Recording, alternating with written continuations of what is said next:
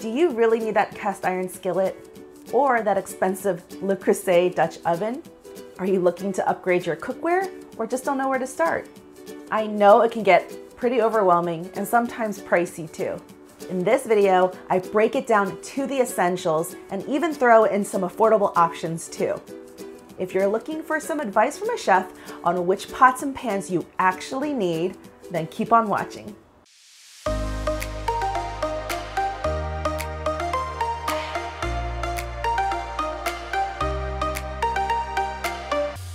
What's up, universe? It's Julie, your kitchen coach, and welcome back to our channel. And in case you're new here, I'm a trained chef who's passionate about helping beginner cooks gain confidence in the kitchen. And in this video, I'm going to be breaking down the 10 essential pots and pans you need to start cooking today. This is my OXO Good Grips 12-inch non-stick pan, and it's my new fave. I've actually recommended it to my friend who was so tired of her eggs sticking to her pan that I was like, you need to get this pan. And it looks so simple, and it's not that pretty. I'm really usually into aesthetically pleasing pans too, but you know what? For this one, you just gotta go for this. This has been holding up for me for months and months through cooking every single day, almost every single meal. And I know a lot of you guys are probably worried about like non-stick coating, like Teflon and all that stuff. If you do the research, you'll see that most companies these days have to go through rigorous standards. You don't have to worry about something coated on here that's dangerous for you to eat that will go into your food. And I've had no problem with any kind of like chipping surfaces or scratches. Just make sure that you use the proper kitchen tools. I have a video, I'll leave it right here, for my 10 essential kitchen tools, and I show you which ones I recommend for using for non-stick pans. I would say if you're just gonna stick with one non-stick pan, like this is probably my only reliable non-stick pan that I own, just one, and this is a 12-inch, and I cook everything on here, from our morning eggs to pastas to meats. Now there's a lot of companies out there with really expensive non-stick pans, but let me tell you right now, it's not worth it. No matter how good a non-stick pan is, eventually it will wear out. You don't want to invest in something that's too expensive, because if you want to replace it, then you don't have to feel so bad. This one is pretty lightweight so that you can be very dexterous with it when you're flipping things. It has a nice little rubber handle, so it kind of stays cool to the touch. This has been my trusty, tried and true everyday pan. You can ask Joe because he washes this thing every day. Just be careful that you don't scratch it up and use something too abrasive on it, but you will not regret getting this one. I'm also going to recommend a universal lid. My recommendation is from Modern Innovations Universal Lid. It fits pans 7 to 12 inches. And I don't personally own this, but this is on my like to buy list. It saves space to have just one universal lid. And the bonus is that it actually fits on top of your cast iron skillet too, which I think is great. So it's durable, it's a little bit see-through, so perfect. Speaking of cast iron, yes, the answer is you do need one. This is my Lodge Logic 12-inch seasoned cast iron skillet. Sometimes you'll see it sold alone, and other times you'll see this guy. This is the silicone handle. This one happens to come from Lodge Logic, but you just place it onto the handle, and you do not put this in the oven. It's not that heat proof, but it does protect you when you're on the stove and you go to grab it, because a cast iron skillet is exactly what it is. It's entirely made out of cast iron. It's one piece, and it conducts heat so well and holds it and retains it for so long, which is why I think every beginner cook needs it. And also, the silicone handle helps you that when you do place this right on the table for serving, it protects your guests so that they know that not to burn themselves on this. There are different sizes of cast iron skillets. I'd say the most popular ones are the 10-inch and the 12-inch. I opted to get the 12-inch because I just started out with one. Eventually, I think I will get a 10-inch too, because a lot of recipes require specific sizes of cast iron. If you don't have any other pans that I recommend going forward at this point, and you just own your non-stick and a cast iron skillet, you can rock the kitchen with any recipe. And the more you use it, the more non-stick it becomes. You can even cook eggs on this thing. I know a lot of you guys are probably wondering, do I really need this, because it seems very daunting to clean? Don't worry, I got you covered, because that's in an upcoming video too. You'll see me use this baby in multiple recipes, from my skillet apple crisp, cast iron pizza, skillet nachos, and even bulgogi. It's versatile and very affordable for all that it does. It can last you forever and pass it down to generations as long as you take good care of it. And even if you ruin it, you can bring it back to life. So it's kind of like this indestructible pan. Without a doubt, you need rimmed baking sheets and wire cooling racks. These two go hand in hand. As you can see, they nestle inside each other. This wired cooling rack can sometimes be called like a cookie rack or a cooling rack that you just use when you put your baked goods on top, but you can use it for cooking as well. You just place your food on top and then it raises it above so that there's some even cooking and air distribution and air circulation going around it and underneath. So it helps things to stay crisp and not soggy and to brown evenly. It also helps to catch drips, like if something's particularly greasy, like you can cook bacon on here too. So these go hand in hand. This is called a half sheet rimmed baking pan. And so in the restaurant industry, they call it like a half sheet pan. But that's because there's a full size that's like double the size, but they only fit into like larger ovens, like commercial kitchens. So this is good for home use. And the brand that I'm recommending is Nordic Ware because these are not created equal. Some could be cheaper, but they will be cheaper, meaning that they'll warp in the oven. When they go in the oven, they'll kind of like buckle and bend, and then they don't really come back. You'll use this pretty much every day or at least a few times a week once you get this. This is a wire cooling rack that I just happen to have, and you can see the legs fold out. And so I usually use it for resting my banana bread or my pastries and cookies, but I double it up as my cooking rack with the legs folded.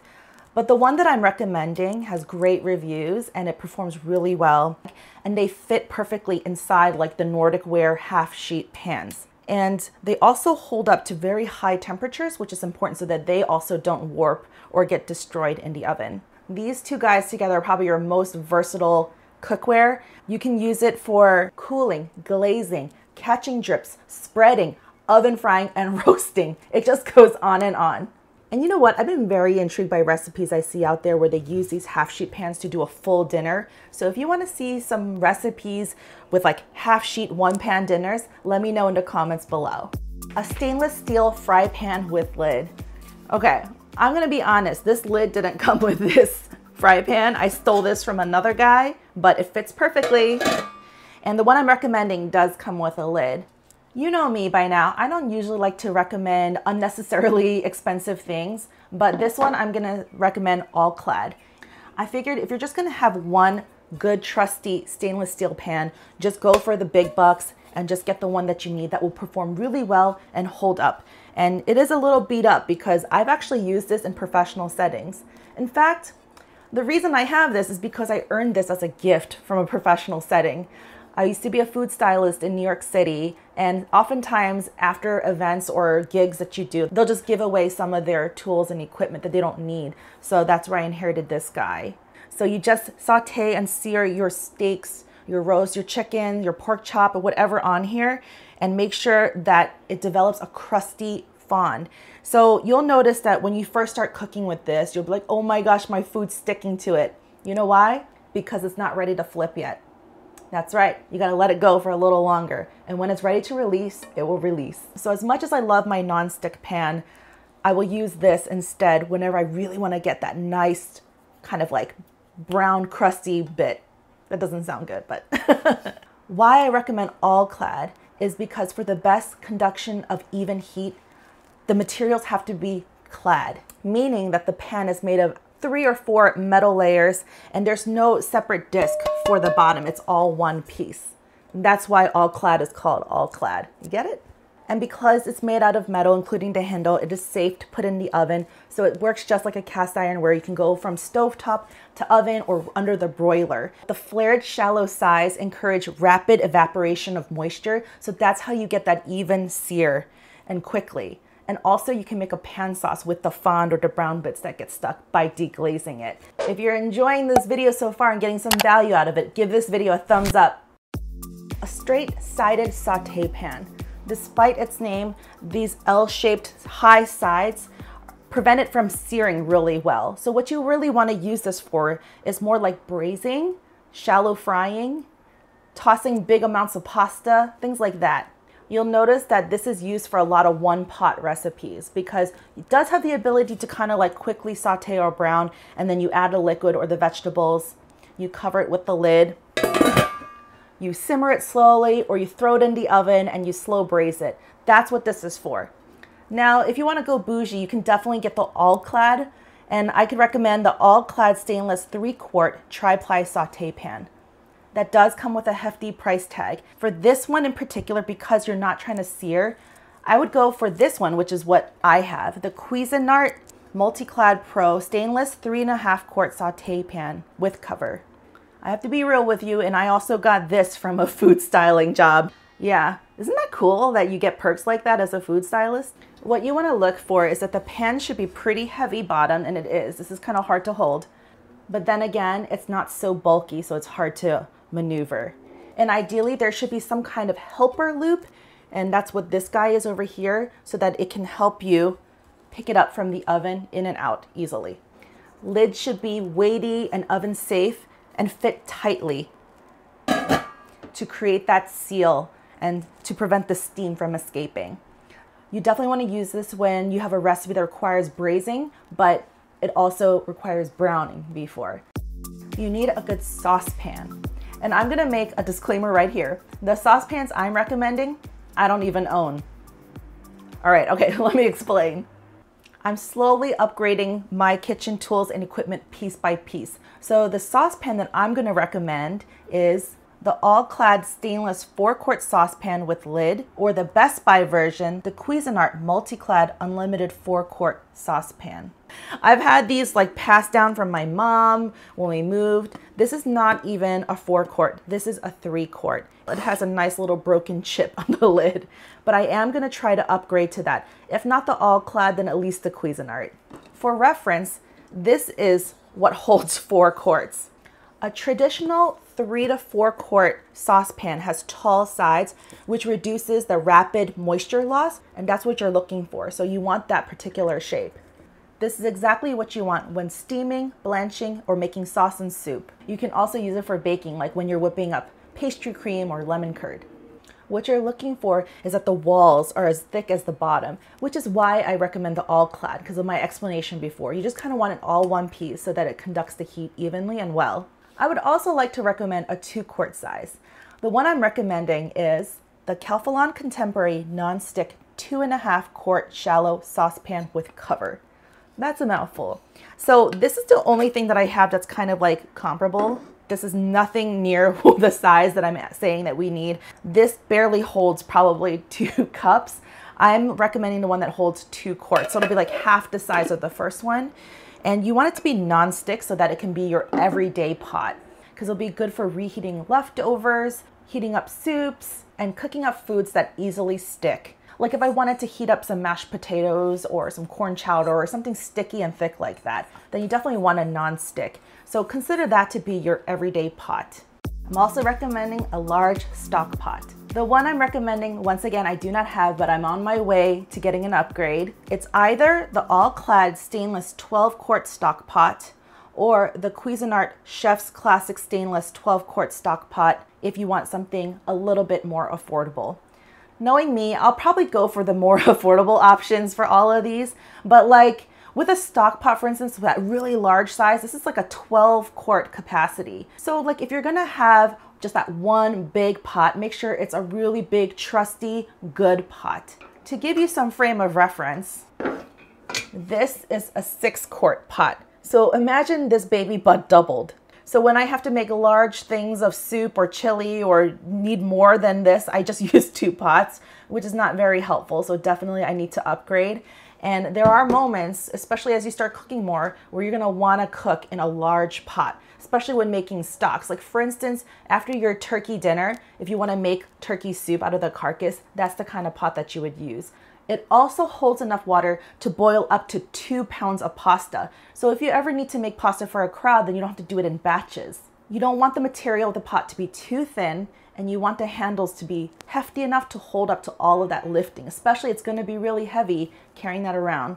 And instead of wide pots, you wanna look for tall, narrow pots. And you're also looking for pots with a thick bottom, because there are gonna be moments where your food will tend to scorch or stick. If it's too thin, it'll burn faster.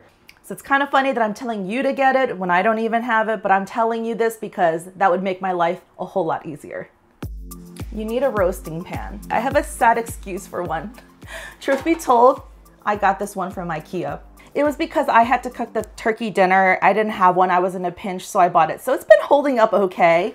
Although the one that I'm recommending is sturdy with a lot of great reviews. One that I'll probably upgrade to is the Calphalon Contemporary Stainless Roasting Pan with Rack.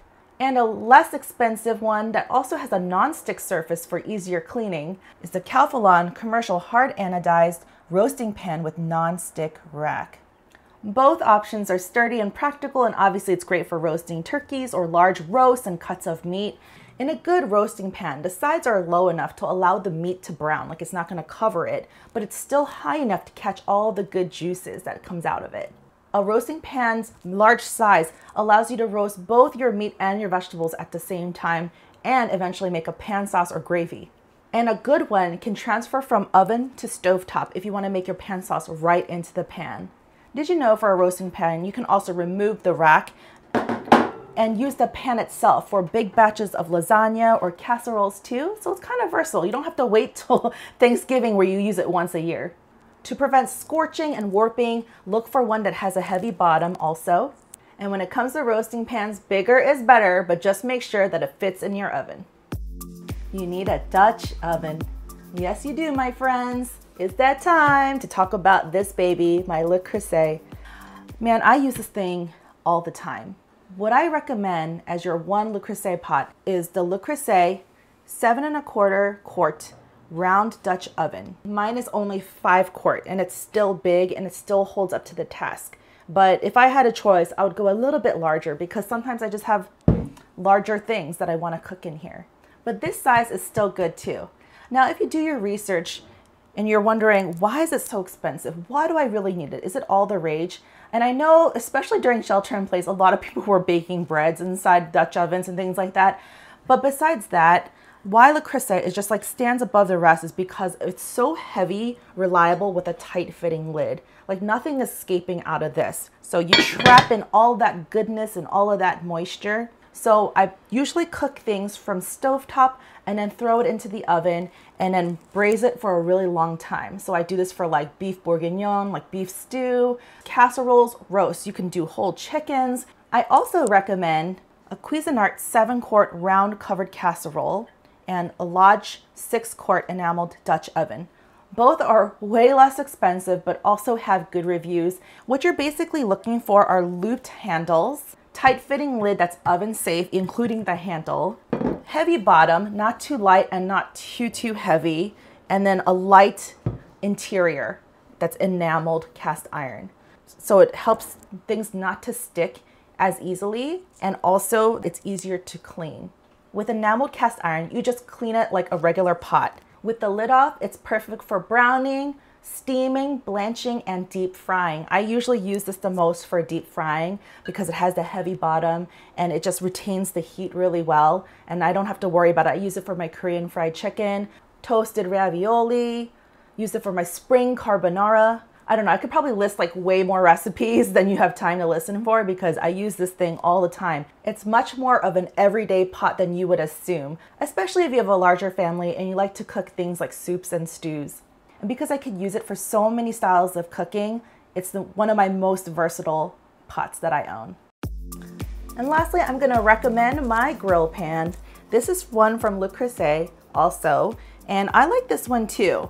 But the one that I'm gonna recommend with high reviews is the Lodge Square Grill Pan and the Ribbed Panini Press, so that you can really use it to make paninis or weigh down chicken or different things like that to get those great even grill marks. This is meant to be used on the stovetop, and the grates are similar to the grates that you would find on a grill. This is a cute little size, and I find that it's practical, but you can also upgrade and get a grill pan.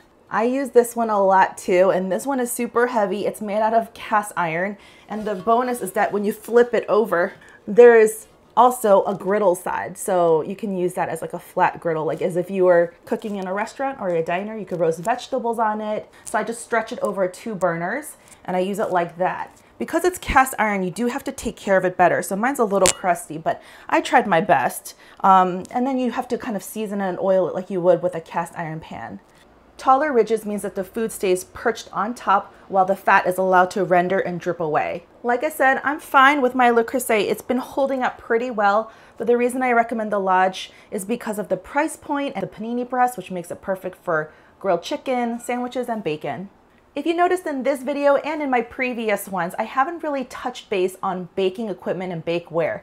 But don't fret, my pet, because that will be coming up next. So make sure that you subscribe so you don't miss that one. Let me know in the comments if you found this list helpful and if you own any of these pots and pans yourself.